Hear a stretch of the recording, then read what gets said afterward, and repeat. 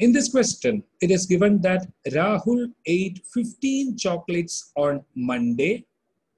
It is given that 11 chocolates on Tuesday, okay, and certain number of chocolates on Wednesday. What is the number that we don't know? Let us assume it to be equal to X.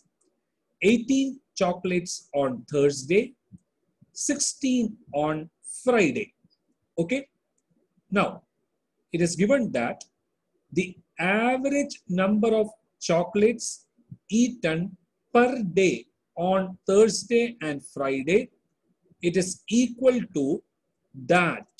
That means that average eaten on Monday, Tuesday, and Wednesday.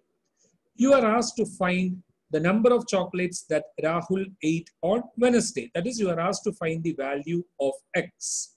So, let us first find what is the average number of chocolates eaten per day on Thursday and Friday. What is this value? Let us find out.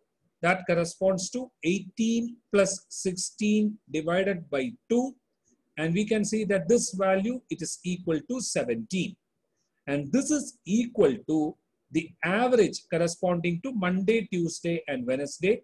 That is 15 plus 11 plus X divided by 3. Earlier, we divided with 2 because we were considering that corresponding to Thursday and Friday, only 2 days. Here we are dividing it with 3 because we are considering that values on Monday, Tuesday, and Wednesday. So 17 is that average. That is equal to 15 plus 11 plus X divided by 3. Okay. Now, solving this, we can get the value for X. We will get this X. It is equal to 25. We are asked to find the number of chocolates that Rahul ate on Wednesday. We have identified that X, it is equal to 25.